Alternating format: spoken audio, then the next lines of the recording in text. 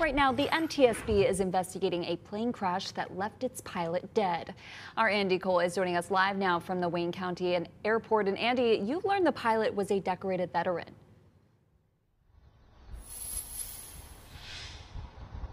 Hey, Brooke, good evening. According to the sheriff, this morning, Dr. Howard Wasden was attempting to land here at the William Zorn Airport when his plane crashed. It now sits at the end of the runway, but he was the only passenger on board and did not survive the crash. Wasden, according to his website, was a top sniper for SEAL. He was awarded the Silver Star for Operation Gothic Serpent, which was later dramatized in the movie Black Hawk Down. He's also a New York Times best-selling author.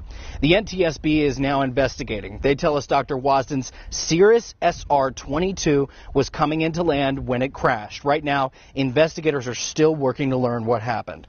The Wayne County Sheriff tells us Wasden was a chiropractor here in Jessup. His office tonight shuttered. We found a bouquet of flowers left outside the practice.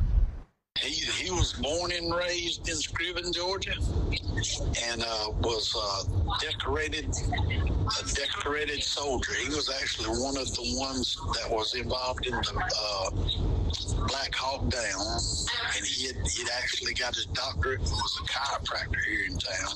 The way I understand it, he was actually living in Florida, but commuting back to take care of his practice here.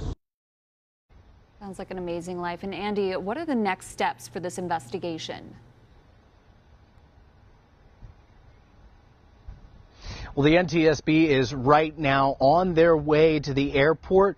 They will be conducting an investigation as soon as they get here. A preliminary report will be available in the next 2 weeks, but a full report won't be available for at least a year. We'll bring you the latest as soon as we have it. For now, in Jessup, I'm Andy Cole, WJCL 22 News. I'm sure you'll stay on top of it. Andy, thank you so much.